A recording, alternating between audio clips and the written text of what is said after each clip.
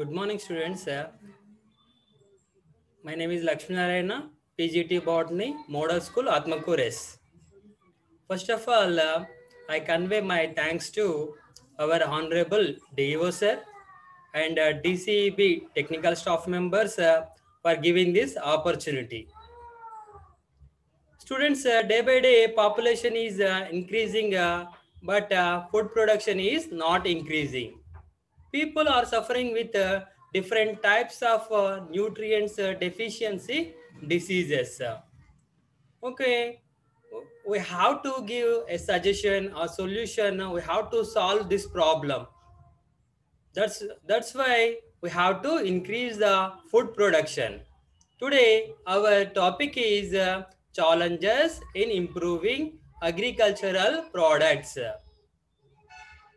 Today lesson, learning outcomes.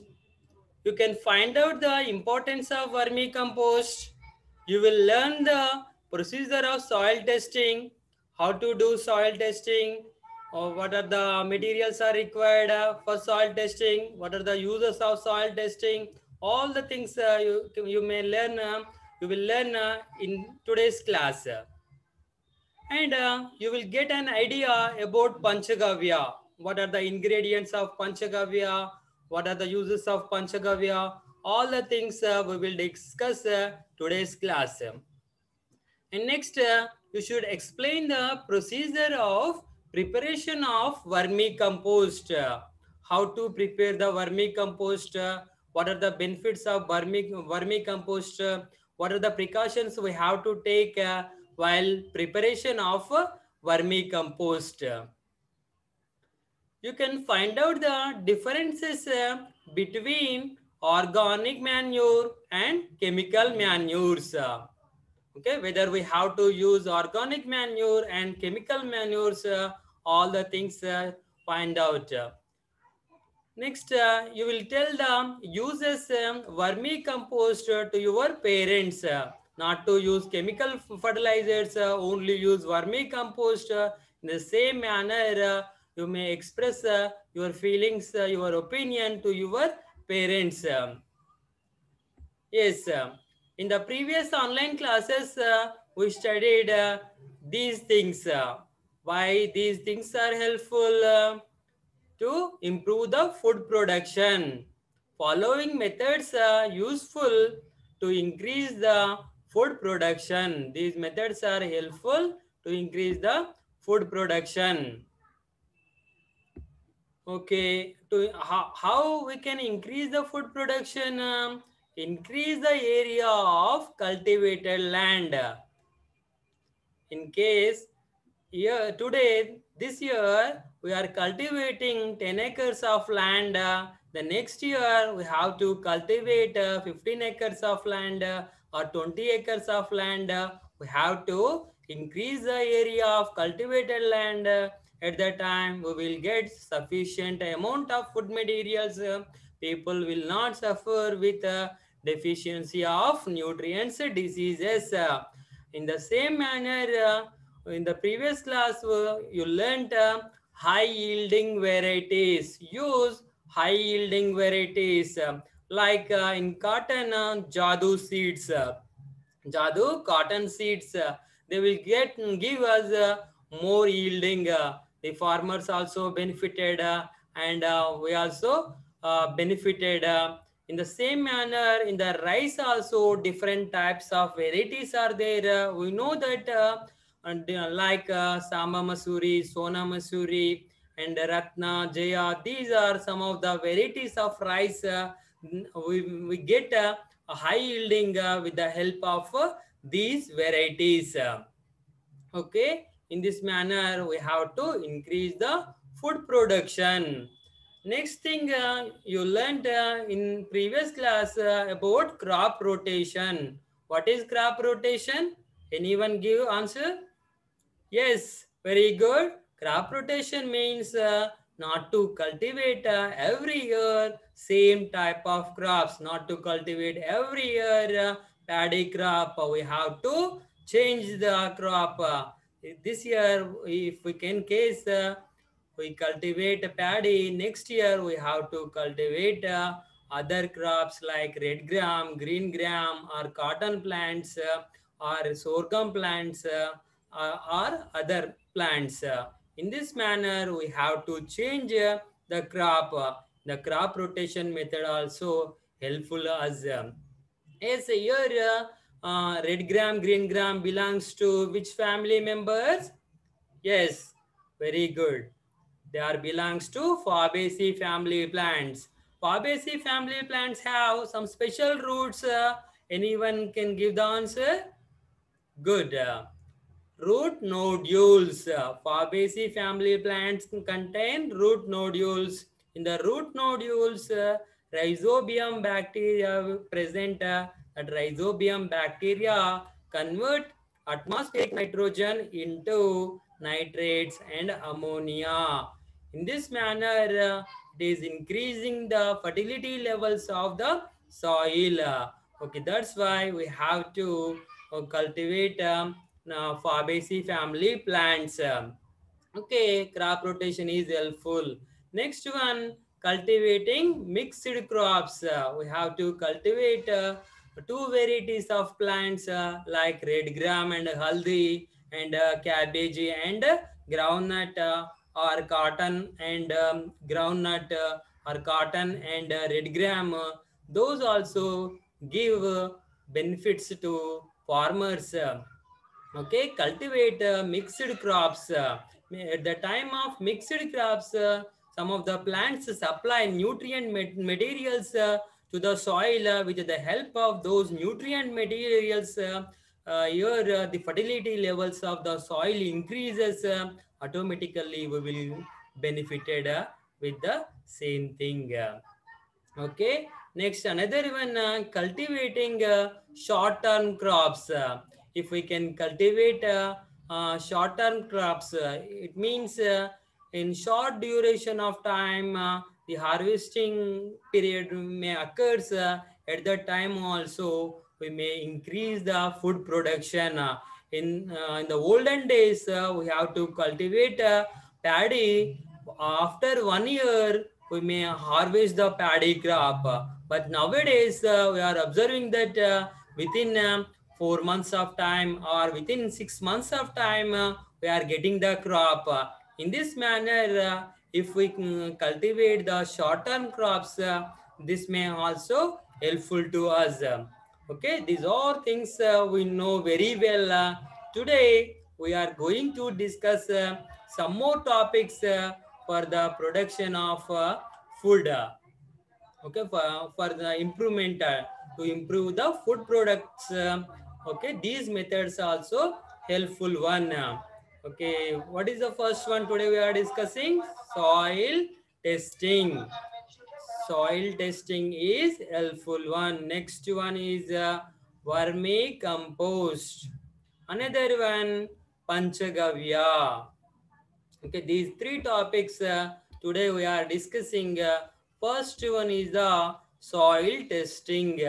How we may know the soil testing, whether our soil belongs to alkaline or acidic.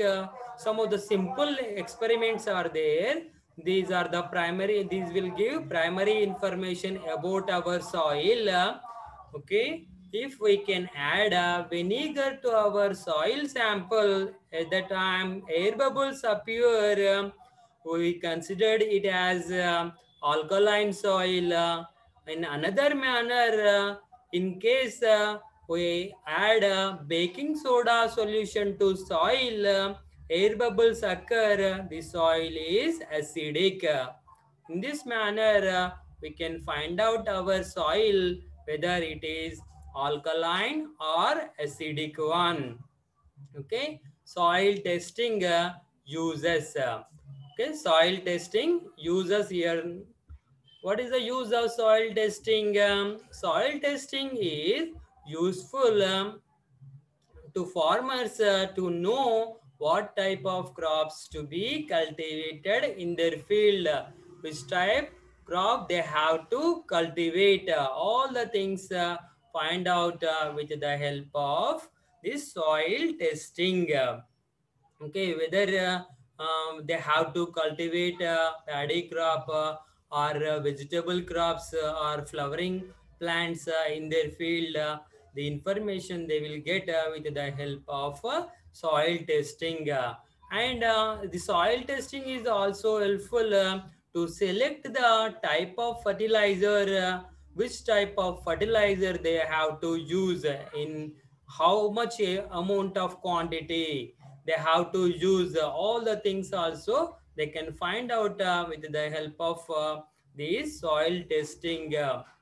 Here in the soil, in their soil, whether nitrogen deficiency is there, or sodium deficiency is there, potassium, magnesium, calcium, any element deficiency is there, we may also find out with the help of soil testing centers. And soil testing is also helpful to prevent wastage and minimize investment. Okay, blindly we can't use any type of fertilizer or any material in our land, or we can't cultivate any crop. We have to check it first, then we have to cultivate the plants. It may give us better results. Okay, next, here one of the small kit is available in markets also. This is the pH test. pH test kit. With the help of this kit also, we can find out whether our soil is belongs to acidic one, whether our soil is alkaline one. For this purpose, we have to take a little amount of soil sample. um, the soil sample, whenever we can take the soil sample, some of the precautions we have to take.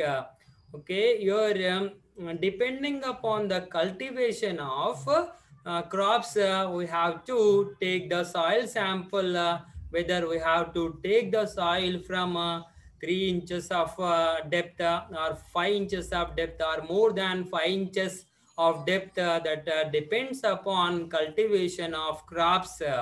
We may find out which type of materials are present in our soil.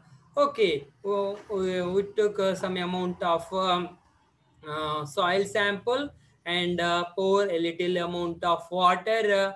At the time the color of the water changes, with the help of the color we are finding the pH, whether it is 6 or 7 or 8, how much pH is there in our soil. With the help of color we are finding. Yes, here different colors are available.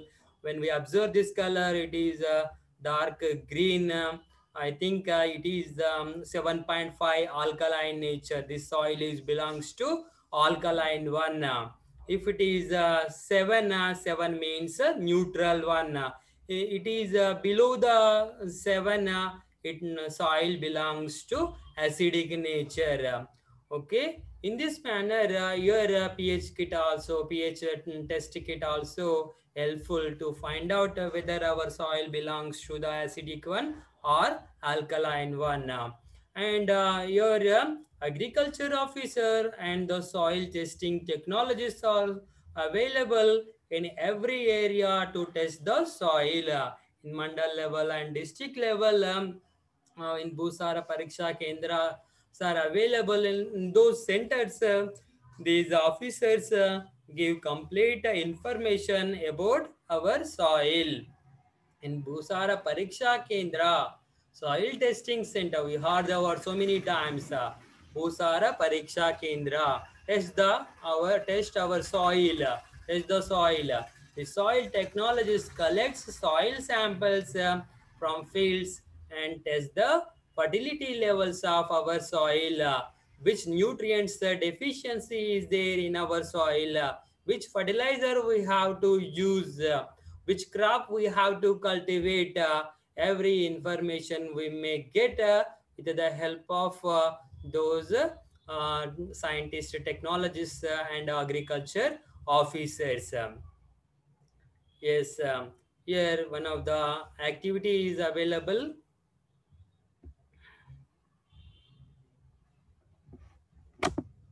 Friends, today I am conducting require soil sample, water and beaker, funnel, test tube and pH paper. All these are required. Yes, here with the help of these materials, okay, soil sample and water and beaker, we have to pour a little amount of soil in this beaker and add a little amount of water. Then we have to filter it. We have to take the filtrate into a test tube. Then we have to place a pH paper. At the time, pH paper color changes. First of all, it is brown in color. Gradually, that pH paper color changes into which color here? Green color, dark green color. Dark green color means the pH is right. Yes, here the pH is right. This experiment is helpful to us to find out the soil pH levels, whether it is 8 pH, so our soil belongs to 8, or whether our soil pH belongs to 2. 2 means our soil pH is acidic one. Whether our soil pH is 7 means soil is the neutral one. Okay, like this experiment, we can find out whether our soil is acidic one or alkaline one. Okay, these are the primary techniques to know our soil sample alkaline or acidic one. Yes, this photograph is clearly indicating our soil pH. Here, soil pH is white, dark greenish color, white. pH is the white one, alkaline soil. Yes, up to now we discussed about the soil testing, and second topic today. Our second topic is the vermicompost. Students, anyone can say what is vermicompost? Excellent. The compost which is prepared with the help of earthworms is called vermicompost. If in case we have to prepare a vermicompost in large quantity, we have to construct the beds, vermicompost beds in 10 into 1 into 1 by 2 meters. Okay, in sheds which protect these beds from direct sunlight and rain. The thing is already done in Andhra Pradesh state, Nellore district, Vinjamur place. They grown these vermicompost very well. They prepared the vermicompost. They got better results than previous one. Okay. In this manner, first of all, we have to construct the beds. Then made the beds 3 to 4 inches layers with coconut, banana and sugarcane leaves, coconut coir, and dry black gram plants also used for this material. Okay, for this vermicompost preparation, these dry leaves are essential, main important one. Coconut leaves, banana leaves, and coconut coir, dry black gram plants. The inner layer was wet with water. Okay, um, um, 2 to 4 hours we have to sprinkle little amount of water to maintain humidity condition, wet conditions. The bed is filled with dry cattle dung. Don't use wet cattle dung. In the same manner, at the time of using the waste material, avoid plastic bags and plastic materials and glass related items. Don't use those items. Okay, remove those items whenever you are preparing the vermicompost. After 2 weeks of making bed, we have to kept 1000 earthworms per square meters. How many number of earthworms approximately? Yes, 1000 number of earthworms are required per square meter. Then what we have to do here? We have to cover the we have to cover the beds. We have to cover the beds with gunny bags to maintain 30 to 40% of moisture. We have to maintain. Okay, how much moisture we required for the growth of vermicompost? 30 to 40% of moisture is required for the growth of the vermicompost, for the better preparation of vermicompost. Next, after 60 days, we get the first manure. How many days we are getting the manure? 60 days. Then we are getting a second time manure after 40 to 45 days. Yes, here we are getting 1 ton of vermicompost from 3 tons of waste materials. Whenever we can use these vermicompost, look here, the food production will increase with the help of vermicompost. Like this, we can get good results whenever we can use the vermicompost. Don't use chemical fertilizers. Use only vermicompost like organic fertilizers. Okay, vermicompost, cow dung only. Better one not to use chemical fertilizers. Chemical fertilizer cause harm to the nature. They cause soil pollution, water pollution, and harmful effects on human beings because we eat these food products. In case we use chemical fertilizers in our fields, those chemical fertilizers chemicals may present some amount of chemicals may deposited in these grains. Those grains we will eat at that time. They cause different cancer like diseases in human beings. Okay, that's why don't use chemical fertilizers. Use only organic manures. Yes, here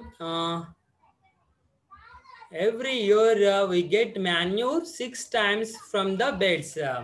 Okay, in every year we will get the 6 times with vermicompost. We will get 1 ton of compost from 3 tons of organic waste. What is the use of this vermicompost? It can reduce the chemical fertilizers and pesticides, and quality of the agricultural products increased by using the vermicompost. Yes, today what the topic we discussed. First one is the soil testing. What is the use of soil testing? Soil testing is helpful. Which type of crop we have to cultivate? Which type of crop we have? We don't cultivate. Not to cultivate. Yes, which fertilizers we have to use in how much of quantity we have to use. To know the soil test is helpful. And the second thing is vermicompost. Is what is vermicompost? Vermicompost means compost which is prepared with the help of earthworms. That is the vermicompost. Yes, here some of the uses of vermicompost are there. It will increase the disease resistance capacity in plants. The plants which are growing in our field, they have high resistance capacity. No bacteria and virus and any other microorganism do not cause diseases to our plants. Our plants grow very healthily. Our plants are growing healthy means we will get high yielding. In this manner, this vermicompost is helpful to us. And the second thing, it increases soil fertility. As just now we discussed it that it may increases biodiversity. Yes, here also biodiversity is there. Rhizobium bacteria that increases nitrogen levels in the soil. In this manner, these vermicompost increases the soil fertility levels. Different types of elements also, sodium, potassium, magnesium. Other elements may also increases with the help of these vermicompost. And it is easy to prepare and easy to use. A little bit of knowledge is required for the preparation of these vermicompost, and no harmful effects are there by using the vermicompost. That's why we have to use vermicompost. Don't use chemical fertilizers. So use only these organic vermicompost. Okay, it will give us better results. Next, it is helpful to promote biodiversity. Different bacteria and microorganisms grow along with the earthworms, and they help us for the production of food materials, to increase the food materials, and increases flowers, fruits production. Yes, it increases the flowers and fruits production. Fruits, number of fruits are increased means the yield is increased. Okay, these are the some of the uses of vermicompost. Increases the disease resistance in plants, increases soil fertility. It is easy to prepare and use, helpful to promote biodiversity, increases flowers, fruits production. Yes. Here, a small lab activity is there. Just to observe the lab activity. Okay, vermicompost. Vermicompost preparation lab activity is here. For this vermicompost preparation,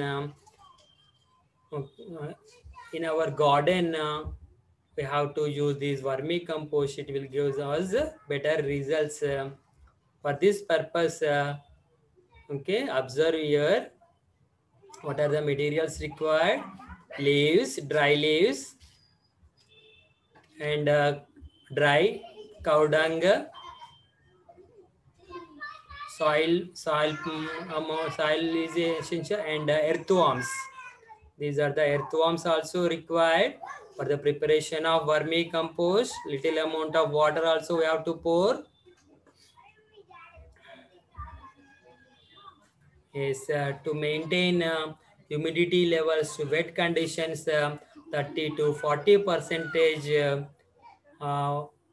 We have to sprinkle a little amount of water every 2 to 3 hours. We have to place it at certain place. Is after 60 days we get the manure. Here, in one bucket of vermicompost, we are preparing at our home. Whatever the household waste material, we have to pour in this one. Little amount of soil also we have to place, and take care not to place the glass materials, and also plastic materials, plastic bags. Okay, remove the plastic materials from the waste material which we are using for our vermicompost preparation. Yes, we have to pour little amount of water to maintain wet conditions. After 60 days, we will get the first time manure. We will get the first time manure. How many days? 60 days. Okay, 60 days we are getting the first manure. And second time we will get after 40 to 50 days. 40 to 45 days. This one is a very helpful one. It increases the fertility levels, and also increases the disease resistance capacity. As just now we discussed it about the disease resistance capacity. No diseases, no bacteria will cause disease to plants, our crop plants. At that time, our crop yielding also more, and it also maintain wet condition, which vermicompost maintain wet condition, and it also helpful to maintain the biodiversity also. Different types of bacteria, helpful bacteria also grow in the soil whenever we are using the vermicompost. It will give us better results. Vermicompost give us better results. Okay.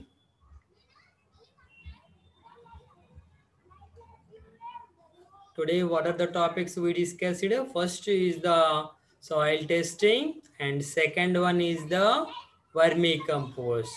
And next, we are discussing about Panchagavya. Third topic, Panchagavya. All are helpful to increase the food products. Yes, Panchagavya, Panch. Panch is the English Hindi word. Panch means five.